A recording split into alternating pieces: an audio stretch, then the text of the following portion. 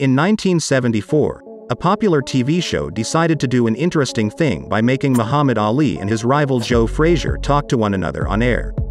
The men were supposed to give commentary on their first fight, which took place in February at Madison Square Garden.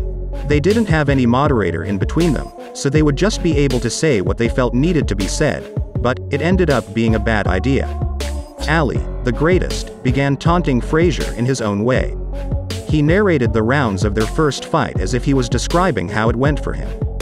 This slightly infuriated Frazier, who also saw how he could respond, by narrating his side of the fight for him and for everyone else to hear.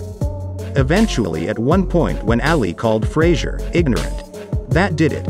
Frazier simply stood up and ripped off his microphone as if he was ready to punch Ali. Ali stood up and leaned over his rival, turning an interview into a wrestling match. Frazier was so angry that he eventually left the studio.